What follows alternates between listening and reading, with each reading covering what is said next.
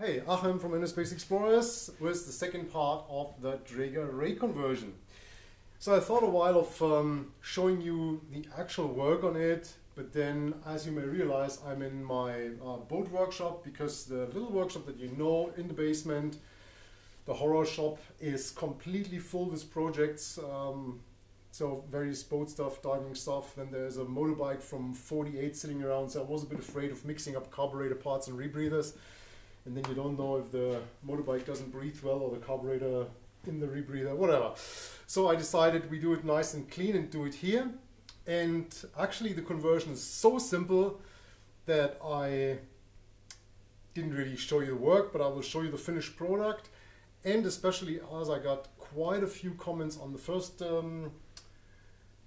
video and where I presented the idea, I would like to discuss a little bit the various options and the pros and cons and why I in the end did what I did. So if you saw the first video, I introduced quickly the three major possibilities, and two of them included the original gas inlet, this box with the mass flow, and then I also thought about the option of putting a constant flow, like a KISS style valve in it. And in the end I didn't do that. There's two major reasons. It's an basically brand new intact Dräger ray, and it kind of hurted me to destroy it or change things that I cannot reverse. So I left all the Dräger parts untouched and just put them in the box. So theoretically, if I want to sell it or if I want to use it as a Dräger ray, well, very unlikely, but still, that's doable. I didn't do any harm on it. The second thing is, as it's a relatively big unit and it's normally used with a 5-liter tank, I have plenty of gas compared to the classic oxygen rebreathers that usually come with a 1 or 2-liter tank. So the Dräger was designed, first of all, to provide you buoyancy compensator and provide a bailout system. So if you looked a little bit deeper into the ISE oxygen rebreather program, you saw that we recommend obviously to have some sort of open circuit bailout when you dive one of these units. And I always recommend a spare air. As useless as the unit may be in actual scuba diving, for a bailout from 6 meters, it's perfect, and you can store it in a pocket somewhere. And it's not a huge hassle like carrying a stage, which would actually destroy the simplicity of the system. So I wanted to keep that. So if I would want to use a KISS style valve as a constant flow, I would have to use a first stage where the ambient pressure compensation is blocked off.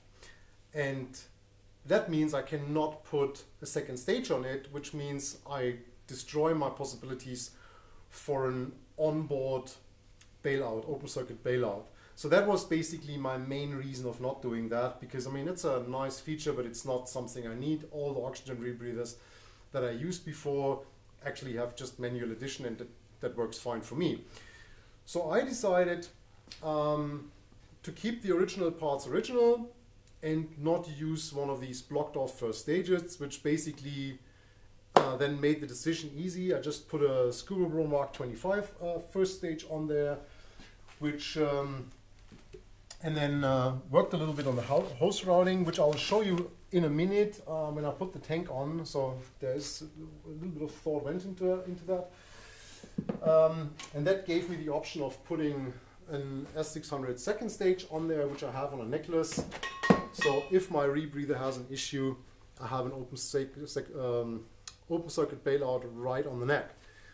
The gas addition now is also very simple. I just had a spare elbow. I just went on the lathe, made a little part here, a connector. So again, no modification on the rebreather. I could take that out and just plug the mass flow unit back in, and that way this is my oxygen feed. And then I have this aftermarket piece that's from, good question, I'll check that and put it as text in the video. So that's the oxygen addition. So the oxygen comes from the first stage right in here, and then when I press the button, I inject it straight in the system. So now a lot of people ask me like, yeah, on your YouTube channel, modifying a rebreather, is this safe, and all these things. Yeah, it is safe. Why is it safe? If you look into an oxygen rebreather, it's a plastic bag, a canister with lime, a gas tank, and a knob that you can press that injects oxygen into the plastic bag. Not really rocket science. So this is a very, very nice professionally manufactured rebreather, and I did not modify it. It doesn't do anything now that it didn't do before. Actually, I just simplified it a little bit more. Instead of a constant flow of gas pissing into my rebreather, I inject oxygen into the rebreather, which is exactly what every oxygen rebreather in the world is doing. I'm just not injecting it in some self-made plastic bag. I'm injecting it in a Dräger rebreather, and that is super simple, super safe. Actually, it's all professionally manufactured parts. I didn't do anything myself except for this, for the inlet, which it's not a moving part. It's a thread in a piece of plastic. Yeah, also no rocket science, and therefore, yeah, this is absolutely safe. In the next video, I will dive in. I will show you how it works and how it performs. And if I'm able to publish this video, then it obviously worked. So if you don't get the third part of that, then yeah, good. So let's have a little bit of a look into detail, what I did, why I did it, and how that looks. And therefore, I'll just attach the tank.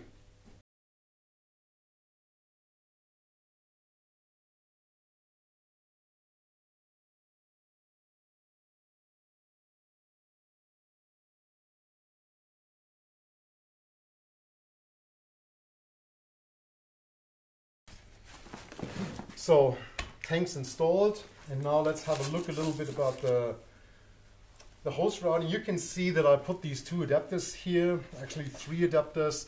The reason that I didn't want the hoses to make these loops here, as a little bit streamlining. I just want it nice and tight. I mean, it's not the rebreather that you would use for any penetration dives or whatever, but nevertheless, I want my gear nice and tidy and everything cleaned up. So that's the reason I came up with these.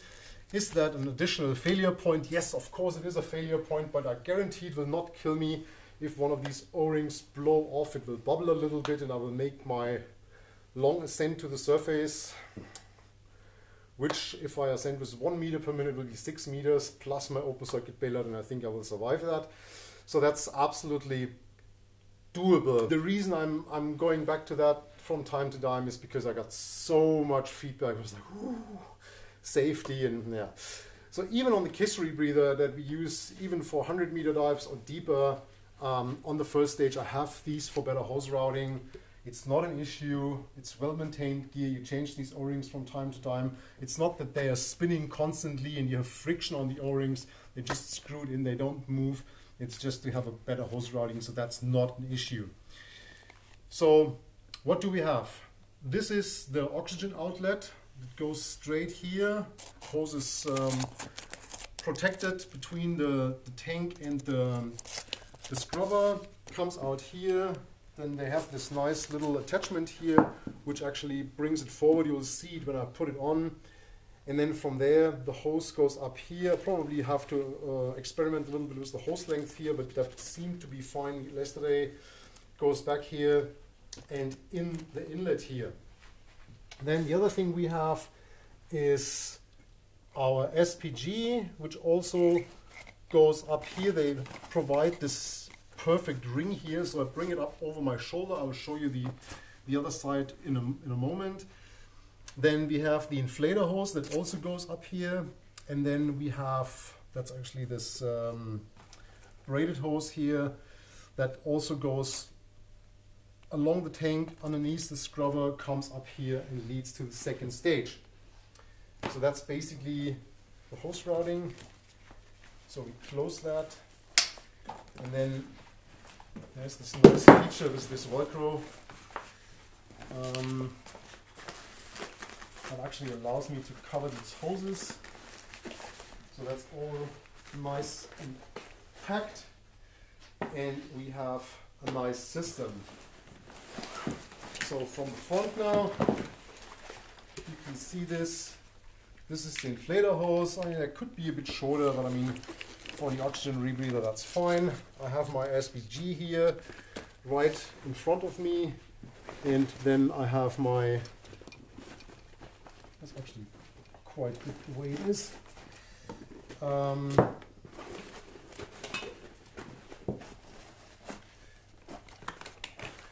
So this is the hose for the necklace, and here, and actually now you can see that the hose routing is pretty perfect. I have my inlet, so I'll put that on for a moment now, so you see how this looks when I'm wearing it.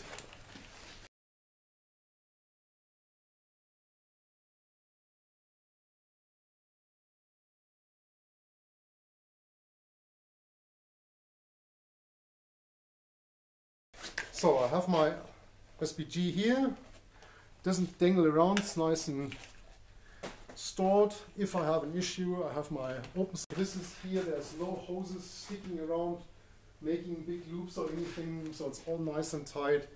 I think it's a pretty comfortable rig, and I'm looking forward to jump in the water and see how this works and take you with me on that dive. Thanks for watching. If you have questions, comments, concerns, whatever, put them in the comment section. Please subscribe to the channel if you haven't. If you subscribe, hit that little notification bell. And other than that, I'm happy to see you in the next video. Stay safe. Thanks for watching.